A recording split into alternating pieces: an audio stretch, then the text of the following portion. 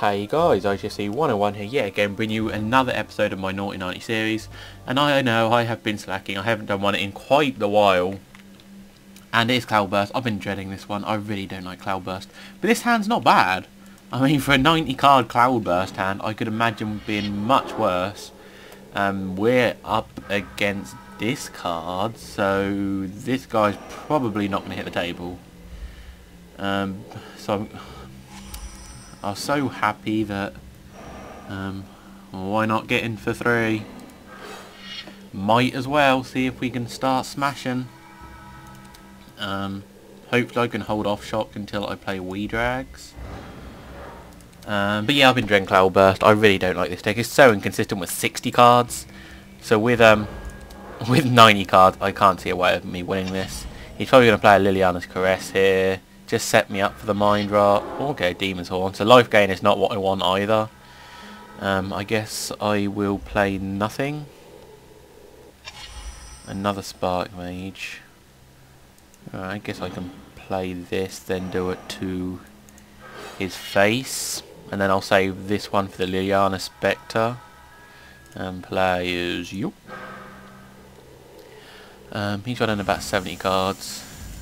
2, 4... Yeah, 70 cards. So I've got Spark Mage for the Liliana Spectre that's obviously going to come here. If it's Mind Roll, that's a little bit suckish. Okay, so I'll just discard the huge big guy. Yeah, that's a pretty simple decision. Because I do only have 3 lands at the minute. But anyway, let's see if he'll take this trade. He might take the trade, and he has a bloody, what's it called, Distant Tomb. But no, he's like, nah, I'm not taking that trade, bruh. And then I can just play this guy. Creatures, yeah. So I don't know how well I am. You know, you normally get a feel with whether you're ahead or you're behind.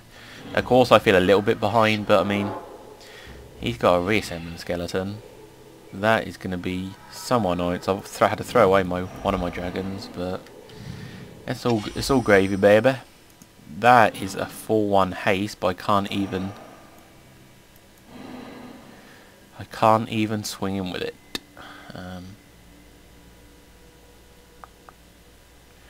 I'm just going to say go. I really don't want to waste my shock on the thingy and just get back, but I could have got in for 6 there, taken him down to 11. He's at land drop 5. What the hell does that do?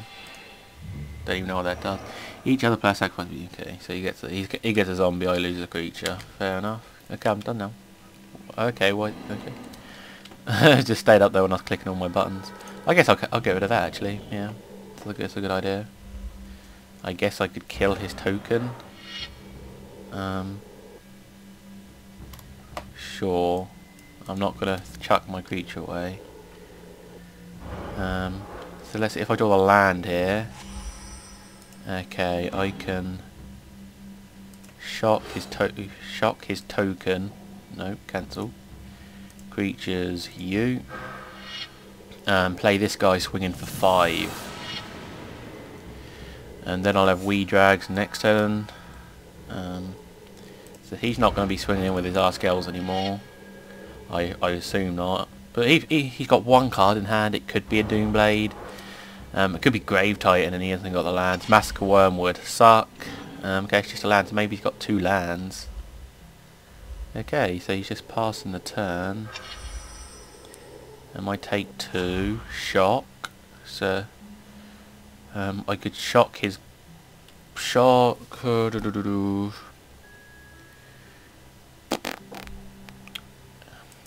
Well, I'm going to play that, but am I going to shock, kill his guy? No. No, I am not.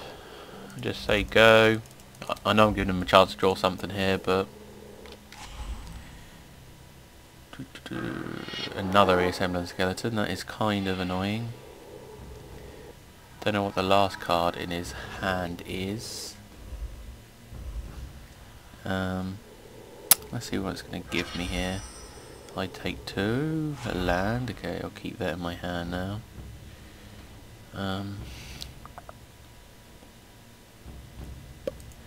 Okay, I guess I'm just gonna swing on in with this guy.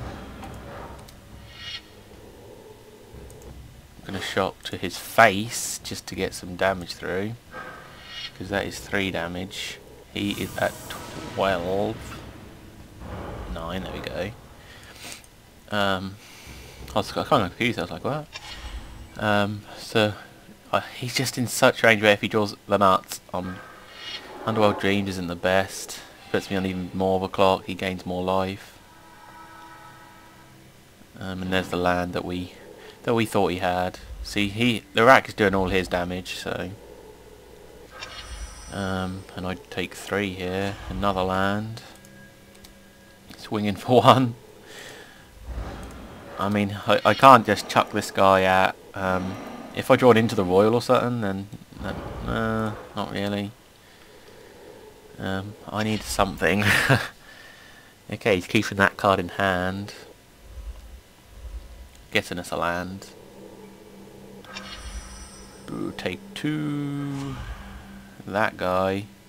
Flying, can only block creatures with flying. Perhaps 2 gets +2. Okay, well I've got to play that. I'm on a clock, so I'll take 2 next turn. Oh, didn't mean to stop timer. He is at 9, so hopefully I can win in a couple of turns. Unless he has Consume Spirit or something in hand. So just say go. He hasn't drawn any of his kill cards yet.